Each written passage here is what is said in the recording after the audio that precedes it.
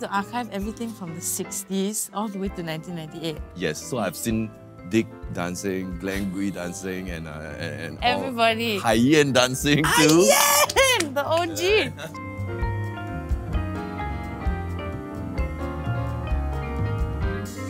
So Royston, tell me about your time in MDC. I was in MDC in 1998 until year 2000. My main job would be, number one, to archive all the shows, to digitalize everything from the 60s all the way to present time.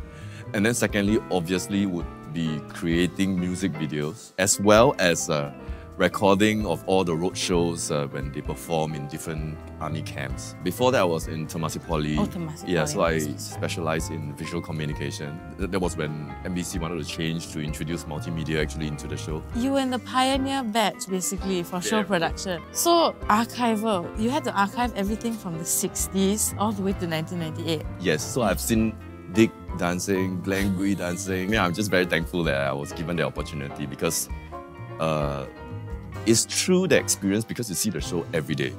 And then you see how they do choreography and how they plot the show together. So for a filmmaker, it sharpens my skill. And I realized it after I finished my time with MDC, my film started to go towards the musical turn, you know. Yeah. Yeah, and this is where I guess because every day you are in the environment, you see, you learn, and then you evolve even in your storytelling. How would you say that MDC influenced the kind of stories you wanted to tell? So back then, my storytelling has always been about voiceover, beautiful synergy of between people, just very simple human stories.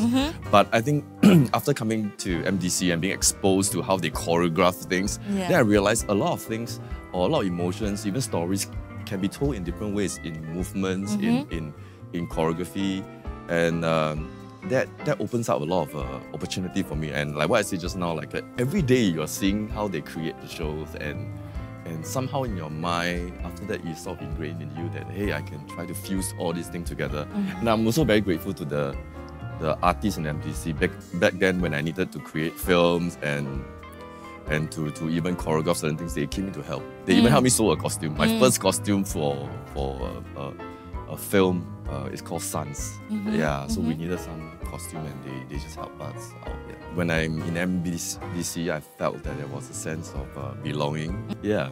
Because everybody is creative. Yes, yes. I think one of the very important milestones for me was MDC 25th anniversary. That was something that I was involved in. It was in Victoria Theatre. And that was first time they were using multimedia projection.